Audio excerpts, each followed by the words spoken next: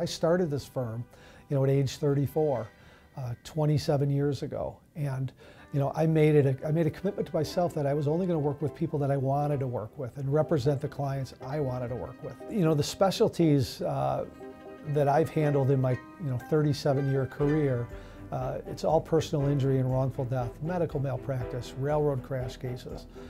I was trained that any significant event that traumatized one of our clients, we should be able to learn and go explain that to a jury. There's a lot of lawyers out there that are interested in handling simple cases and resolving them pretty quickly. It's just not how I look at it. I've been trained over the years, and part of my personality, that I'm going to get the value out of the case that I think the client deserves. And if that's by settlement, that's fine, but often it means taking the case to trial and proving your case in front of 12 laypersons, the jury.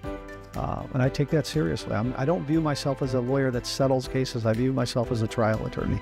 I'm obviously very proud of my past, but I'm a young man. I have 6 kids in high school. I'm going to be going a long time. I'm proud to have Mike Sorich as a partner, as a name partner.